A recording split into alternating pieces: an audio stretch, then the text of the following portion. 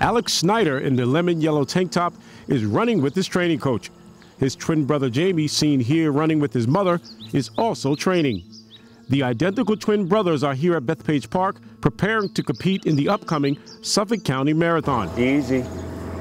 Alex is the faster of the two and competes at a higher level. So we're sort of limited in that all we can do is run, so we make sure that his 3 or 4 runs a week have some quality in them, hill works, some tempo work. Go this way, we're going to go run on the hill. All right? See you later, Allie. Their limitations are many. At 26 years old, both Alex and Jamie are severely autistic, and running is their form of therapy. We just needed to find something that was going to make them happy, and fortunately both of them are very athletic, and so we got them into all kinds of activities, basketball and horseback riding. Then we lucked out because we discovered that they enjoyed running, and ever since then it's just been really, really a wonderful opportunity for them, both physically, emotionally, behaviorally, in so many different ways, and affected my family in so many positive ways as well. Things weren't always positive, and a diagnosis of autism for the children at 21 months old after birth wasn't easy to accept for the Schneider family.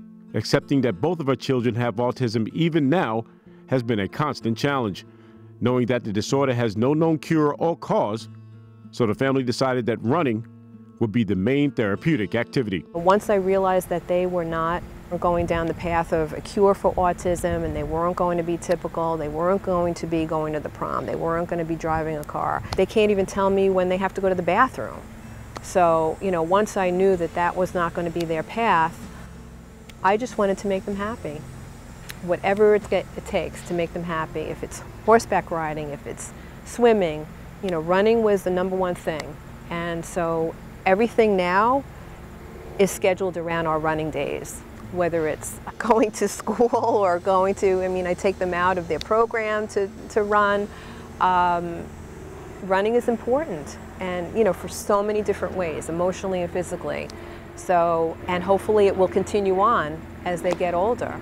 As the boys have matured into men, the challenges have gotten tougher.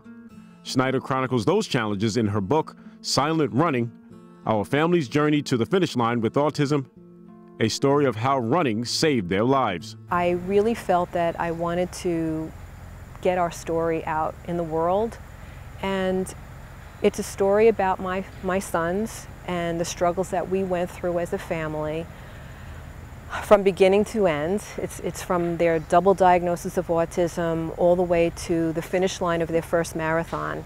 There's not a lot out there in terms of stories and even movies and, you know, other kinds of articles about kids on the low end of the spectrum that need some kind of an outlet, whether it be running or something else. And the fact that we were fortunate enough to find an outlet in running, I wanted to share that with other people, to inspire them, to give them hope, to share what we went through and how we overcame many, many, many challenges along the way and continue to do so. Good. Head up. Nice. Although the brothers cannot speak or communicate, their success at running has certainly gained national attention. Collectively, both have completed 23 marathons, displaying a work ethic that very few runners can compare. Alex, the fastest of the runners, has been relentless. Kevin McDermott has trained the runners for more than 10 years. With most of the athletes that I've run with or coached, you know, they'll be having a bad day where they can't finish a workout, or, you know, they've got cramps, side stitches, this hurts, that hurts. Oh, coach, what, 10 miles? No, not today, you know, but Allie's up for it, you know. He's probably the longer, the better for him. He likes to run. He likes to run around 7:30 pace. He likes to get into like a zone and just go. There have been so many people from all over, in Holland and Switzerland, Australia, people that, you know, have been contacting me and talking about their own child, or whether it's a runner that's inspired by what my sons have been able to do with their running. So in that respect, it's just an added plus and, you know, icing on the cake.